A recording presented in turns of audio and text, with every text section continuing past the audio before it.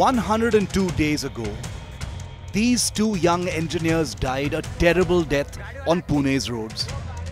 Ashwini and Aneesh, fatally mowed down by a speeding Porsche, driven by the drunk, underage son of a real estate tycoon. And now, just over 3 months later, with justice still far from being served, a shocking act of VIP arrogance. The 17-year-old accused, living a free life after being granted bail, has now approached the Juvenile Justice Board asking for the return of his Porsche car and passport, both seized in May as part of an ongoing police investigation. India Today has learnt that the teenager's defense lawyer Prashant Patil had submitted an application requesting the return of the passport and vehicle.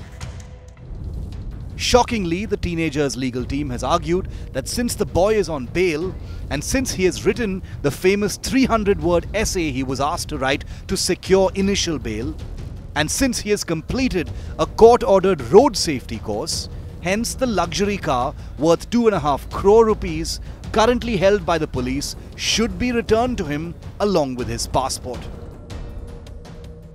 A decision on the matter was initially scheduled for this week, but due to an adjournment, the Juvenile Justice Board is now expected to issue a verdict on September the 26th.